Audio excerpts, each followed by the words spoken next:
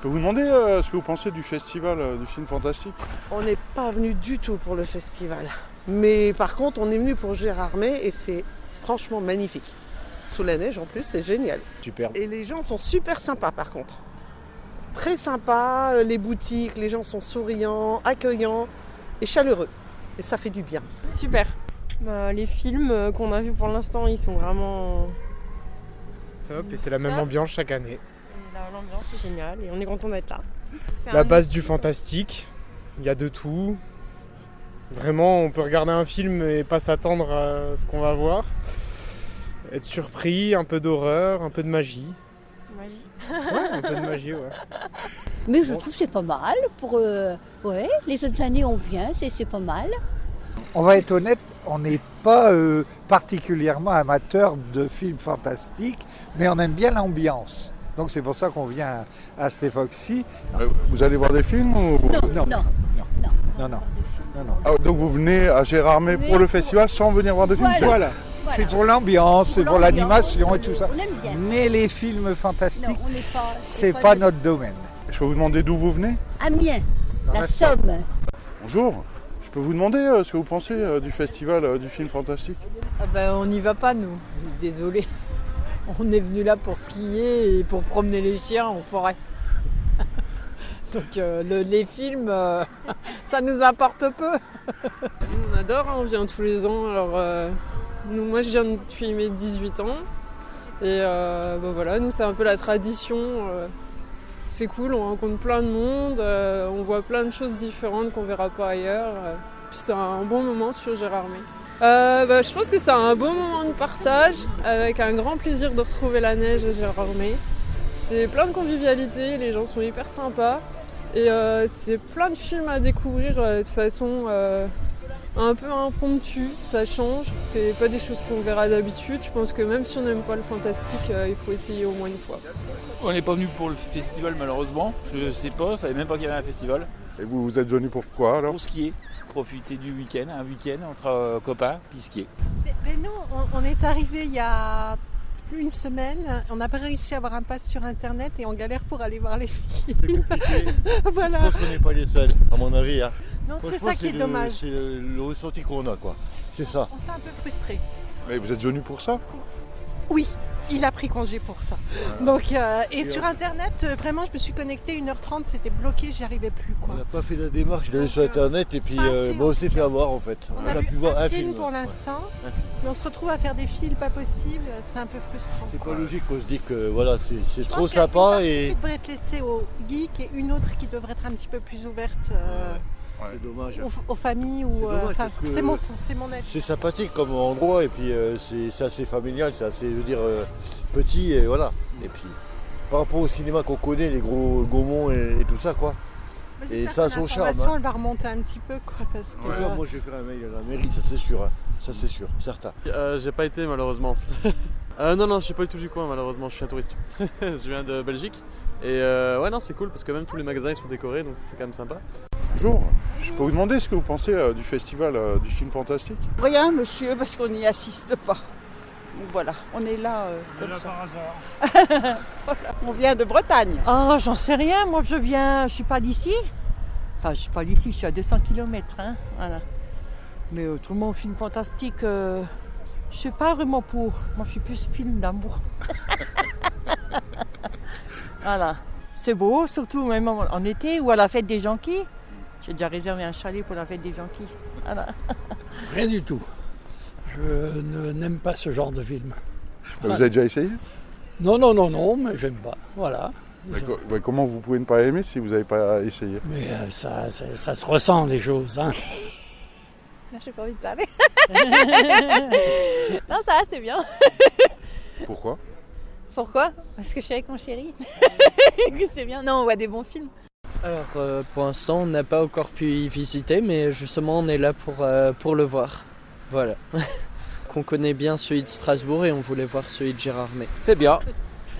Parce qu'on a peur et on aime avoir peur. Comment vous présenteriez ça à quelqu'un qui ne connaît ni le festival ni Gérar? Viens dans les Vosges, il y a du festival, il y a du saucisson et il y a du master. Et je peux vous demander d'où vous venez? On vient de Genève, en Suisse. C'est un chouette festival. On est content d'être là et de pouvoir voir plusieurs films d'horreur, films de genre. Et voilà. Des films différents de ce qu'on a l'habitude de voir en salle d'habitude. Et c'est intéressant. Voilà. Je peux vous demander d'où vous venez? Moi de Fontainebleau, donc à côté de Paris. J'aime pas ces trucs-là, donc voilà.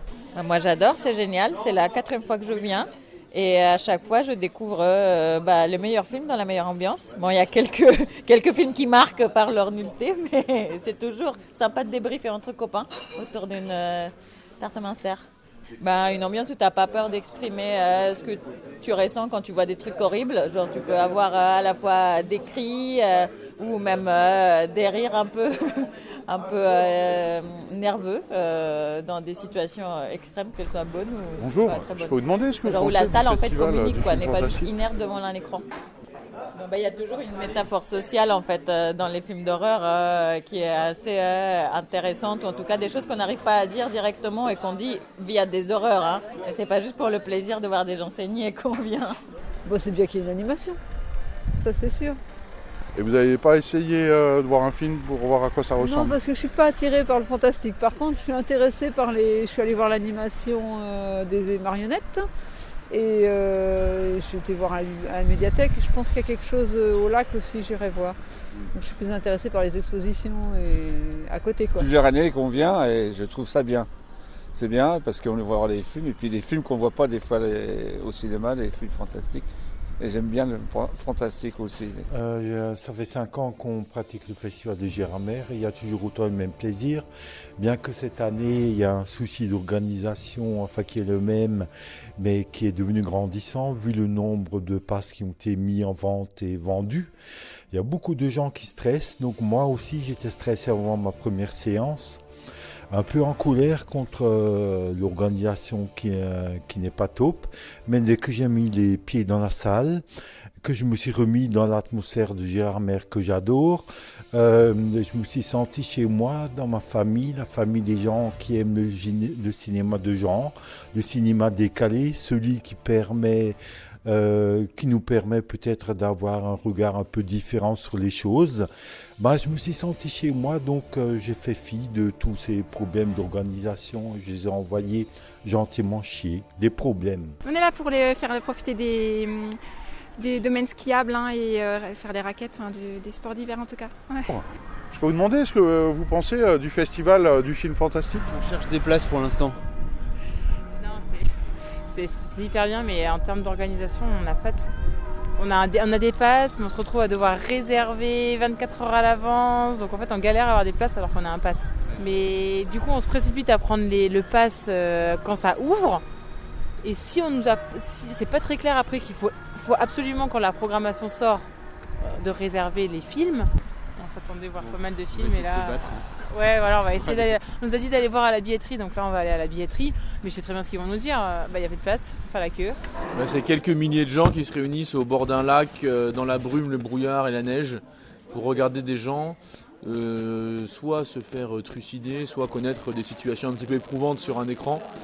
Et ça fait du bien à tout le monde de voir ça ensemble.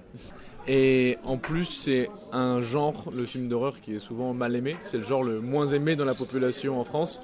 C'est le genre le moins légitime. Plein de gens ont une espèce de critique a priori de ce style, quelle que soit la diversité. Et donc c'est l'occasion pour toutes les personnes qui cherchent régulièrement dans leur vie des amis, des proches, de la famille, pour aller voir ce type de film, de se retrouver et de pouvoir avoir une vraie communauté de gens qui en parlent et qui apprécient. Sinon, on est quand même assez vite isolé, parfois en famille ou même dans ses réseaux d'amis à regarder ce type de film. Même stigmatisé. Je peux vous demander ce que vous pensez du festival du film fantastique? On n'a pas été. On ne sait pas. On n'y va pas. Oui, mais vous le connaissez. Ah oui. Oui, mais bon, voilà. C'est toujours bien, il y a une super ambiance qu'il n'y a dans aucune salle. Et puis tu découvres des films toujours que tu ne vois nulle part ailleurs. Et c'est pour ça que je vais dans des festivals de cinéma. Ou de musique, c'est pareil. Pour découvrir des nouveaux trucs. C'est gentil, mais j'y vais jamais. Je suis désolée, mais je connais. Mais voilà, j'y vais pas. Pourquoi? On habite à Nancy, on n'est pas là souvent, donc voilà. Ah donc vous participez à l'inflation du prix de l'immobilier à Gérar, mais avec une résidence secondaire ici. Oui, tout à fait. C'est quoi que vous faites là? Merci. Eh bien, c'est la 12e année, c'est la 12e édition à laquelle j'assiste parce que c'est un cinéma, le cinéma de genre, le cinéma fantastique, le cinéma de l'imaginaire qui, moi, m'intéresse, me porte depuis que je suis tout gamin. C'est celui que j'ai envie de faire, dont j'ai envie de parler beaucoup. Et puis, tout simplement, parce que le Festival de Gérardmer est porté par une équipe et par des équipes qui sont, je trouve, et accueillantes et chaleureuses et qui font que cet événement et cet endroit devient quelque chose d'important, de familial, où on a envie de se retrouver et de retrouver ses pairs.